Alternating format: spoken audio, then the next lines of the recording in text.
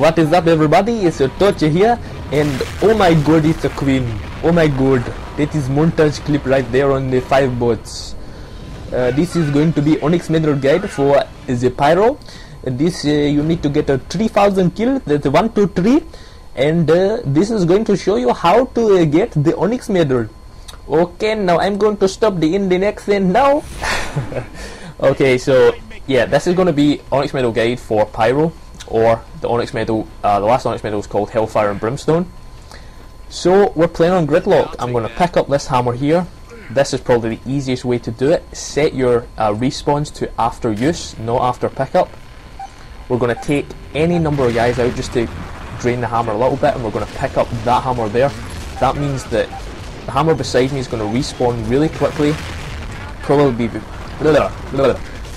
before I run out of hammer. It will respawn again, which means it makes it, you can kill much more guys in a shorter time frame. So King of the Hill, as you can see, obviously I normally set it to anywhere between 2 and 5 rounds, and I used to do this. I think I got this in like 3 nights, because I'd done it after, you know, I played online all night. I'd do this in the early hours, you know, just for something to kind of do to pass the time, and obviously it was helping me achieve my next Onyx medal. So the first question you're probably asking yourself is, why Gridlock? There's obviously a lot of other maps that would seem to be better for getting this achieved, the Onyx medal, sorry. Obviously you can think of Overpass. That is the most obvious one you can think of, but I actually tried out Overpass and it really did not work for me. I ran up, got the hammer, ran up top on Overpass, and I actually found that they spawn behind you a lot of the time, and I found it really difficult to group them together.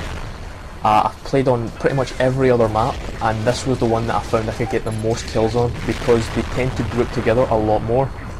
And the reason for this, I will explain, is if you sit in this tower, they will 90% of the time they will spawn on your left and your right, and they will always, if you can kind of kill them together just once, they will all spawn together, and you'll get so many quins. I think in this match here I get 11 quins, and yeah, like I said, this is probably the easiest map I've found. Now this, where I'm aiming right now, you kind of need to be precise, because obviously it's quite a large distance away, so it needs to be kind of right on them.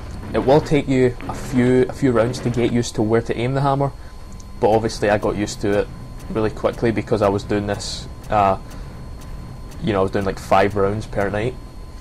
As you can see, crazy amount of ribbons, crazy amount, and yeah, so it's going to get you a lot of ribbons, and it's going to help you towards your Onyx medal. This is honestly the easiest way I've found to get this. I hope that you guys can follow this and get it the quickest way possible. So we're going to jump. Obviously that was just kind of like a little gameplay showing you guys, sorry, how to get the Onyx medal. This is me actually getting it for myself. Taking 2 motherfuckers out, and yeah, the locusts are getting fucked up right now. I think I need 2 or 3 more here. Now, yeah, I would advise anywhere between 2 to 5 rounds, because anything more than 5 rounds, I don't really have a large.